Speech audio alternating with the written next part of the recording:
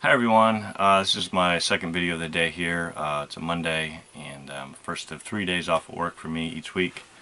And I'm always a little scruffy on Monday because I roll out of bed early, don't bother shaving or anything, just throw on some clean clothes and take my daughter to school, drop her off, and then hit the thrift shop. So apologize for the scruffy appearance, but that's just Monday's my scruffy day. Before I kind of get back into the swing of things, I like to get out and hit the thrift shops after I drop my daughter off, and later on in the day I get cleaned up and stuff.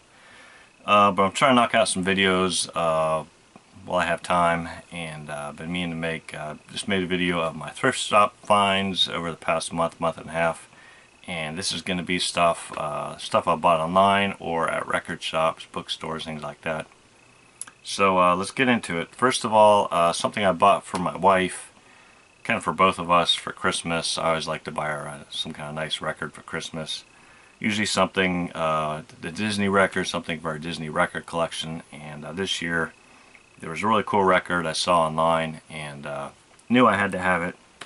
Wanted to get the special edition version of it. At least I think it's a special edition. It's kind of a splatter vinyl. Ordered it from Mondo T-shirts, I think is the name of the company. Mondo box mailer. They make some really cool soundtrack vinyl pressings, a lot of times, or maybe all the time, with original new artwork. But this I saw, and it's just a beautiful, beautiful package all around, and wanted to get it. It is the soundtrack to Ratatouille, the Disney Pixar film, and comes with a cool kind of obi strip here, and it's got original artwork by someone named Nicole Gustafson, but just absolutely beautiful, beautiful original artwork here. There's can't remember his name, the star of Ratatouille here, cooking up his little stew there, and then on the back side you got his human companion there that he kind of controls and teaches how to cook. Beautiful gatefold, and then on the inside you've got a nighttime rooftop cityscape of Paris with the big Gusteau sign. Just absolutely beautiful, beautiful artwork. They did a really nice job. I have to say, kicks the shit out of anything that Disney's been putting out on vinyl as far as their artwork and packaging. Unfortunately, Disney needs to step up their game and put stuff out at this level on a regular basis, I'd say. But you know, that's another thing. Another issue has a nice insert here, kind of talking about the filmmaker and the composer, their history together, and how this came about. I'm not going to get into that. Can't remember it. Read it a few weeks ago. But here's the actual vinyl itself. Nice custom labels there. You got the Ratatouille thing on one side, and on the other side some custom art. And you can see it's a nice kind of multicolored splatter vinyl. Just really beautiful all around. Had to have it for the Disney collection. Sometimes, usually for Christmas, like I say, I'll buy something, mail order online, something a little more expensive. Last year it was a big Frozen deluxe edition thing with different colored vinyl, laser etching, and all that kind of jazz. But I think this is about 30 bucks, so kind of pricey for what I normally buy.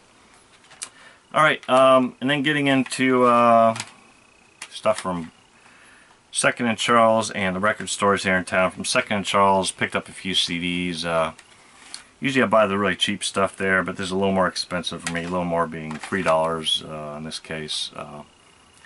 Emerson, Lake and Palmer, Pictures at an Exhibition. Nothing special about this at all. It's a Columbia House record club CD version, but record I love, and this is just kind of my beater version for the car. I've got a Japanese mini LP style CD gatefold of this, but not something I'm going to throw in my car and drive around with and get beat up. This is my beater version I can just throw in the car and listen to when I feel like. And then this, kind of like Pink Floyd, I've been picking up, or kind of like the Beatles, I've been picking up Pink Floyd CDs because, you know, collecting the vinyl gets pretty expensive. So when I see a CD for a few bucks, I'll pick it up. And this is a, it says Anniversary Edition of Animals. I'm not sure what anniversary offhand, but probably 20th, 30th, I don't know. It's got the hype sticker on the front.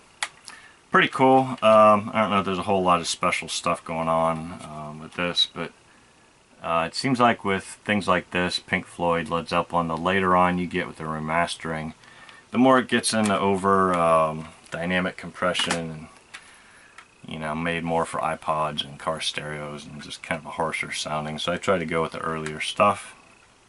And then I saw this at Second and Charles. Just popped up in their CD collection. This might have actually been in the rock section. I can't remember, but I hadn't seen it before. Max Roach +4 on MRC. And here he's got Kenny Dorham on trumpet, Sonny Rollins on tenor sax, fantastic. Ray Bryant piano, excellent CD. Great to hear Max Roach is playing on this. He takes a lot of solos, fantastic CD. I think I paid like $4, $4 or $5, maybe $5. Which is more than I typically have been paying for CDs there at Second and Charles, but this one's definitely worth it. It had a beat up, cracked case, so I traded it out for a brand new jewel case, and it looks much better. And then more from Second and Charles on vinyl. This one just kind of came in by itself, not really part of a collection, but for $8, a little pricier than I normally pay for vinyl there, but it's Miles Davis, and I love Miles. My Funny Valentine, Miles Davis in concert on Columbia stereo pressing. This was $8, so a little more than I normally pay there. This one, yeah, I took a chance on it based on the players. It's not that great, but for $5, I didn't get burned too bad. Bud Shank and Bob Cooper, the Bud Shank Bob Cooper Orchestra, flute, oboe, and strings on World Pacific, which is Pacific Jazz before that. Yeah, it's okay. A couple of good players, Bud Shank and Bob Cooper. Definitely more kind of easy listening type stuff, but it's alright, it's not great. And then right before Christmas at Second and Charles, I walked in one day and saw an employee with a little rolling cart, and there was a box of records on top of this rolling cart, and she was just frantically kind of quickly putting them away in the bins, and I knew right away she wasn't a regular employee because no one in that store moves quickly. Their employees are kind of slackers, I'd say. Younger generation takes their time, laid back, chilled out. The most work I see people doing, putting in as they go through the record selection is if a stack of records is tipped forward in the bin, they just kind of give it a shove as they walk by and flip everything back, and that's about it. Never take their time to go through the record bins and pull stuff out like jazz from the rock and put it back in the jazz section. Never re-alphabetize stuff. The store's a mess, but in a way that's good, because if you go through everything you'll find these little gems in the wrong section. Oftentimes priced a lot lower than they should be.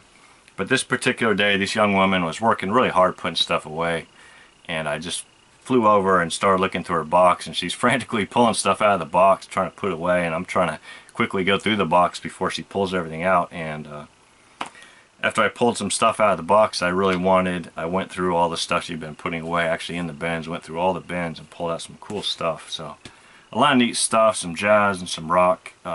This one, Ella Fitzgerald on Verve. Ella swings gently with Nelson. That's Nelson Riddle doing the arrangements. Ella Fitzgerald on vocals for $2.95 on Verve. Nice clean Verve. Another one on Verve, this one earlier pressing, it looks like Ella Fitzgerald sings the Cole Porter Songbook. I think she's one of my favorite, if not my favorite, female jazz vocalists here. Nice gatefold here on Verve. Double LP set. This was $2.95 again. This is Duke Ellington Uptown. I think Barnes & Noble just put out a really nice reissue of this, I want to say last year, and at the time we don't have a Barnes & Noble in town anymore. There's one in Ocala, which is like half an hour, 45 minutes away. But didn't go. There's some kind of like, it wasn't record store day, but something like that. But didn't go, didn't check it out. I wish I had, but unfortunately on their website they didn't say much about the pressing of their reissue of this. Apparently it was a really nice audiophile type pressing, but you couldn't tell that from their official website. You know, I just figured it was a $30 reissue, nothing special. I wasn't gonna pay 30 bucks for a, you know, reissued from CD type record, but it looked like they did it really nice. So kind of sad I didn't grab that, but found this for $4, nice original, Ellington Uptown on Columbia, Columbia Masterworks label, 6i.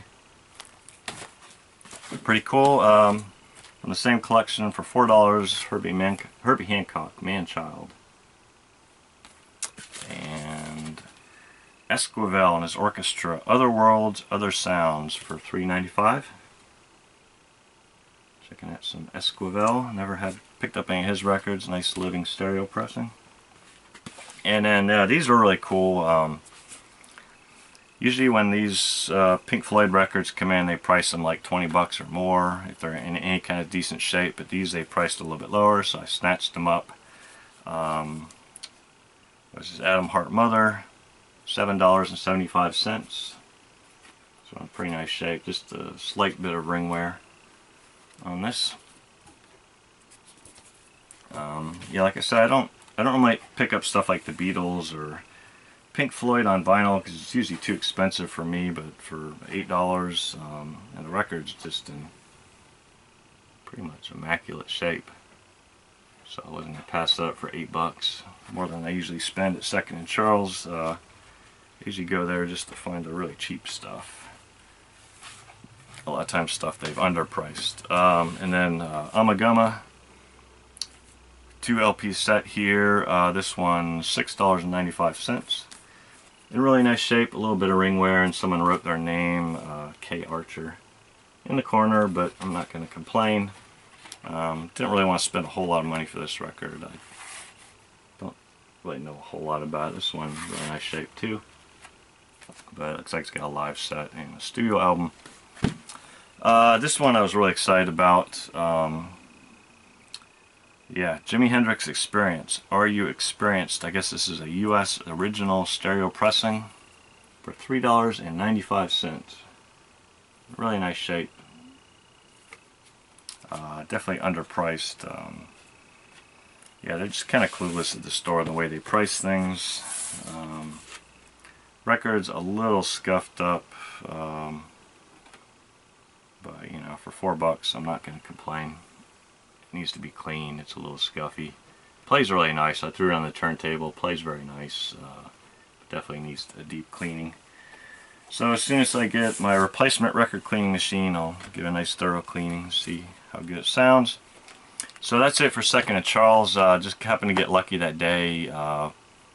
They just brought in some seasonal temp employees and actually got some work out of them, unlike the regular employees. And they put out vinyl they've probably been sitting on for months, who knows. Nothing really new vinyl wise in that store since then. It's kind of sad. So next up, I took 3 different separate trips to my local favorite record store here in town, Aerosame Records, and traded in some records. A lot of stuff I've picked up in thrift shops that's worth some money. Didn't really have a whole lot of spending money, or hadn't budgeted a lot of spending money to buy records, but been kind of trying out bringing in some records, some more valuable records from thrift shops, trading them in, getting store credit, and then buying records. So the first trip here, I brought in some, I happened to be in Goodwill one day, and as I was staying there going through the records, or going through the CDs actually, I saw a guy come out with some records, drop them in the bin and leave. Looked to see what he dropped off. He brought in some Michael Jackson records, a picture disc of Thriller, Ben, and Got to Be There. A double LP set called the Remix Suite. Remixes of his classic, I guess Jackson 5, or maybe his own, I guess like his own early recordings. And another record by a guy named P.F. Sloan on Atco Records. Kind of a collectible, I guess, folk psych type record or something. Didn't really do it for me, so I brought those in and got, I can't remember how much store credit, 30, 40 bucks, something like that. and picked up some variety of stuff. First of all, a Dave Brubeck quartet record on Fantasy, one of those early Fantasy records on red vinyl. Saw this and had to have it. I love these old Fantasy red vinyl records. And a record by The Bug. I can't remember what the guy's name is. Not Justin Broderick, I don't think. Kevin Martin. Kevin Martin is The Bug.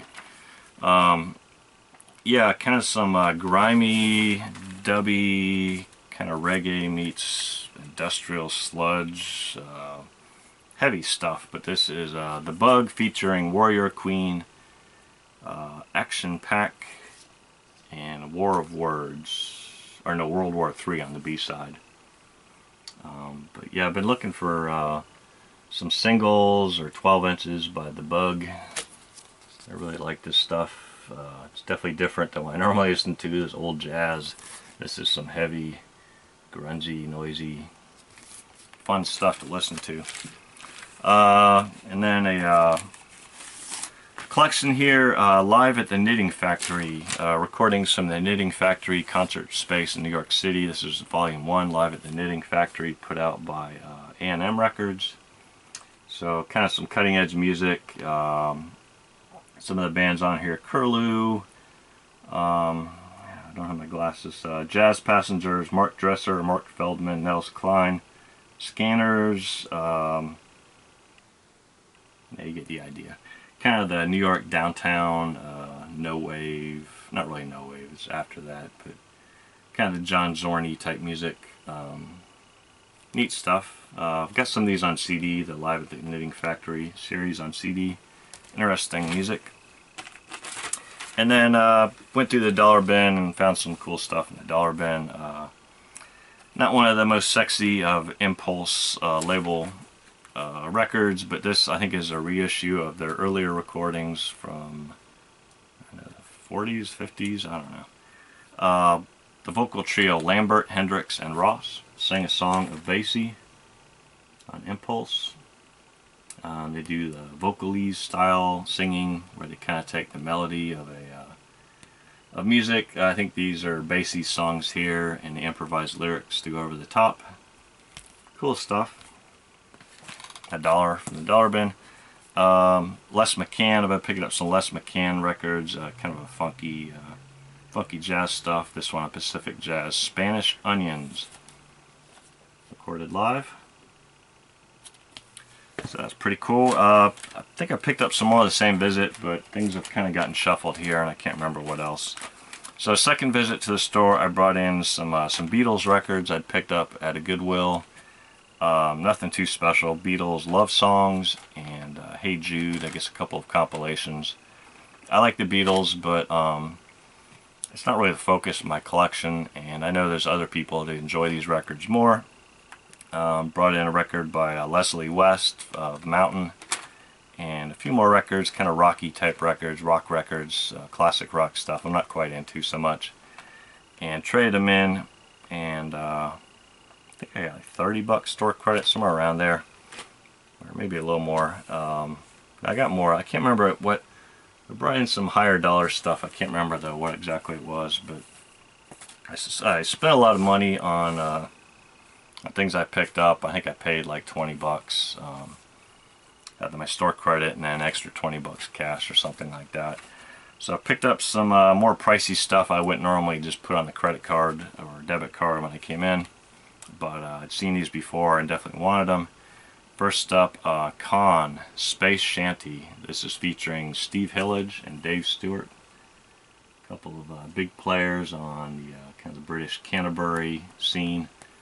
Kind of a progressive rock, but not mainstream like Yes or ELP or anything. This is guys from like Hatfield in the North, Gong, Matching Mole type stuff, Soft Machine, kind of that scene of music. This is one of the early ones featuring Dave Stewart on keyboards, Steve Hillage on guitar. Artwork, I believe, the cover art on this was Jean-Gérard Mobius. But anyway, this is a U.S. pressing on PVC records. Kind of pricey, like I said, 30 bucks. Definitely a collectible record, but you know, bringing in some stuff to trade in kind of took the pain off of buying it. Another one, I had this record years ago. I think I bought it in a thrift shop for like $1 or less, and got rid of it in one of my purges of my record collection, and now I came back and paid 20 bucks for it. But again, it was store credit, things I'd paid, you know, $1 or less, traded in. Got some decent store credit. Pink Floyd Metal, nice clean pressing for 20 bucks. Speaking of Steve Hillage, I've got several of Steve Hillage's records, but this one I did not have. This is Green, Steve Hillage Green on Virgin British pressing here. And on the same trip, didn't make it through the dollar bin on this trip, I guess, but just picked up some of these high dollar ones. Public Image Limited, a little 7-inch single here. You've got Public Image on the A side, and then the B side is a track called The Cowboy Song. 3 bucks, so I figured I'd pick it up. And actually I did hit the dollar bin on this visit. I've got several dollar bin records, it looks like. So here's the dollar bin from this visit. Pete Sinfield, the lyricist for Greg Lake, from the first 2 King Crimson albums with Greg Lake, and then Greg Lake's work with Emerson, Lake and Palmer, wrote the lyrics to their early stuff. Pete Sinfield, record called Still on the Manicore label. This is associated with ELP, obviously. Yeah, a little dirty, kind of beat up, but always kind of curious about this record. Haven't given it a spin yet, but it's got some good players. Greg Lake makes an appearance. Mel Collins on sax. Yeah, Keith Tippett, I think, on piano. $1. Wasn't going to pass that up. This one's a really nice record, but obviously it's got some issues here with the seams split and taped up and stuff. But this is Nat Adderley, the brother of Cannonball Adderley, to the Ivy League from Nat Adderley. With his brother Cannonball Adderley and alto sax, Junior Mance piano, Charles Wright drums, Sam Jones, Al McKibben bass, and Ernie Wilkins arrangements. But a nice MRC jazz album here. Really good stuff. Herbie Mann, Latin Fever. Can never have enough Herbie Mann records. It's kind of one of his earlier ones. I like his earlier stuff better. Yeah, it's a nice jazz flute. Bud Shank and the sax section from Pacific Jazz. Yeah, so I guess he took a lot of different sax players, arranged stuff for a big sax section. Interesting record. Morgana King, jazz vocalist, For You, For Me, Everyone on the MRC label. Couple good jazz guitarists on here, Mundell Lowe and I think Al Caiola, although unfortunately they just take very brief solos on this, and it's so-so jazz vocals. I'll probably get rid of this one. Yeah, so I was excited about getting a lot of store credit on that visit, and not paying a lot of money for all those records. And decided I was feeling good, so I decided to hit the other record store in town, and went and spent about 25 bucks there. So there goes my savings. But anyway, I saw a couple records I really wanted. Jerry Mulligan, the Jerry Mulligan Quartet, recorded in Boston at Storyville on Pacific Jazz Records. And unfortunately, I found like Pacific Jazz. Great West Coast jazz label, but their pressing quality, a lot of their records just don't sound great. Contemporary records out of LA, they always sound really nice, but Pacific Jazz, a lot of their earlier stuff just sounds, I don't know if it's the pressing quality, the recording, but they just don't sound that great. But important recordings, great musicians, so probably better to pick up on CD in general, I'd say, the early stuff from Pacific Jazz, but it's cool to have for the collection.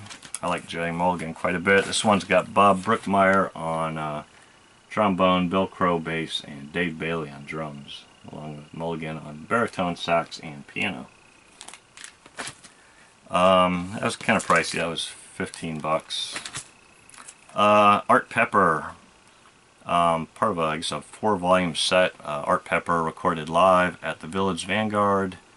This one I think from sometime in the mid 80s, 85, on Contemporary Records. This is volume 4 from this series. So you got Art Pepper on clarinet and alto and tenor sax, George Cables on piano, George Mraz on bass, and Elvin Jones on drums. Good stuff here. Alright, so that was second visit trading in stuff at the record shop. And third visit, what did I bring in? I brought in some reggae records I picked up in the at the Goodwill. Some comps, things like that. A record by Inner Circle. You know, stuff with some value. A double LP set of remixes by U2 called 2U remixes, but kind of you know, the late 90s, early 2000s kind of trancey, ravey type remixes of U2 stuff. I'm not a huge U2 fan, so I think someone else would probably rather have it, a U2 collector. And then a record pulled from the free bin at 2nd and Charles here in town that was put out by a local record label called Fueled by Ramen. And it's a band called The Stereo. 300 is the name of the record. It was still sealed, and it's got some value online, people asking 30 bucks or so. And it's got that local connection. It came out from a label that used to be at least based here in town. So I knew they had some value, brought it in. Altogether got I think like $40 store credit. And this visit I wanted to pick up some more jazz, so I picked up focused on jazz records. And first of all, Illinois Jacquet with Milt Buckner on organ and Alan Dawson on drums. This one on Cadet Records, formerly Argo Records, recorded live at Lenny's on the Turnpike in West Peabody, Massachusetts. I haven't listened to it, but I like Milt. Milt Buckner was one of the early jazz organists. Actually came along before Jimmy Smith. Interesting fellow. Illinois Jacquet, great sax player. This one, been picking up some records by Shirley Scott on Impulse, and this one was new to the store. Hadn't seen this before. This one, Latin Shadows, Shirley Scott, arranged and conducted by Gary McFarland. Gary McFarland was a vibraphone player as well as an arranger. Talented musician. I think he died in a car accident at a fairly young age. But this one is kind of, some tracks don't feature Shirley Scott so much on the organ. They're more of kind of an arranged type sound. You know, more Gary McFarland type thing. And then some are more of like a smaller group here. So you got Shirley Scott on organ with McFarland on vibes, Jimmy Rainey guitar, Bob Cranshaw bass, Mel Lewis drums, and Willie Rodriguez on Latin percussion. And then the other tracks are kind of a bigger, you know, orchestrated band. Got a lot of the same musicians, but more of a McFarland thing. The other tracks, the smaller combo type things, are more Shirley Scott type music. Interesting record. Listened to it once and kind of dug it. I still like Jimmy Smith better as far as playing organ, but Shirley Scott's got a different sound. Good musician. This next few are some reissues here. First of all, a reissue from Savoy Jazz. This one called Presenting Cannonball. So obviously Cannonball Adderley here. I guess one of his early recordings, I don't know. Cannonball Adderley on alto sax, his brother Nat on cornet, Kenny Clark on drums, Hank Jones piano, Paul Chambers bass. This one like a 1980s Savoy Jazz reissue. I'm sure this came out sometime in I don't know, mid to late 50s on Savoy Jazz. It had the shrink wrap on it, but I don't like beat up shrink wrap, so I took it off and cut off the hype sticker here. Let's see, it has a price, $5.98 was the list price back in the 80s.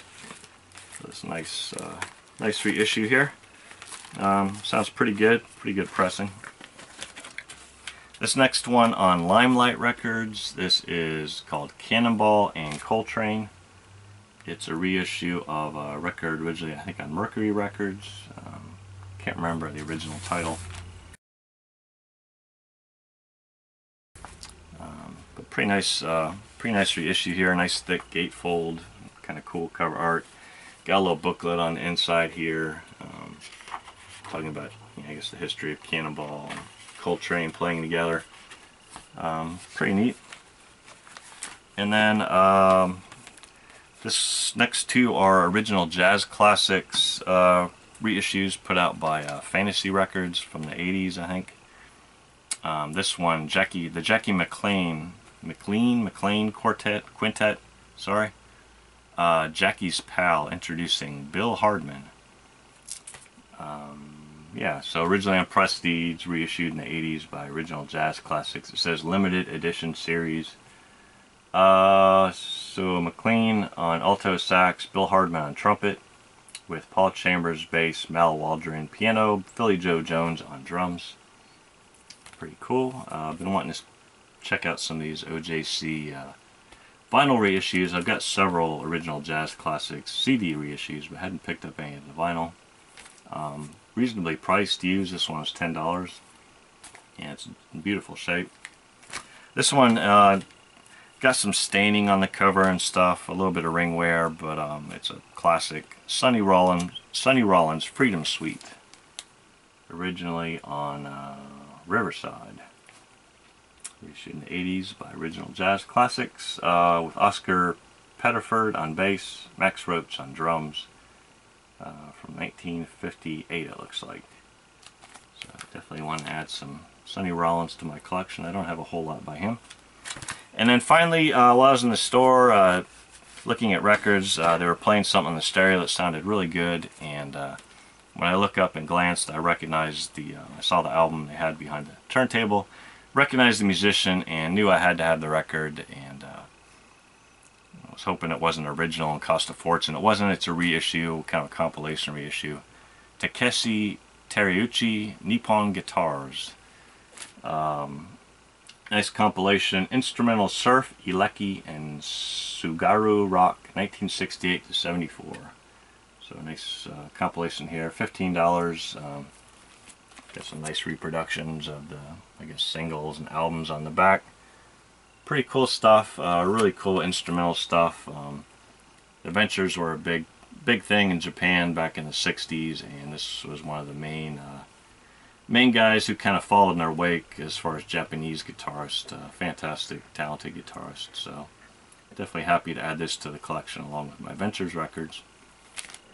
So that's it. That's it for newer stuff, or stuff I bought from record stores, not just thrift store stuff. Kind of some higher pricey stuff. Yeah, I just wanted to get this on video, document it before it all ends up shuffled in with the rest of the records. And yeah, thanks for watching. Sorry about the length of the video. Just wanted to get these done, and I'll see you all next time, hopefully showing off my new record cleaning machine. Bye.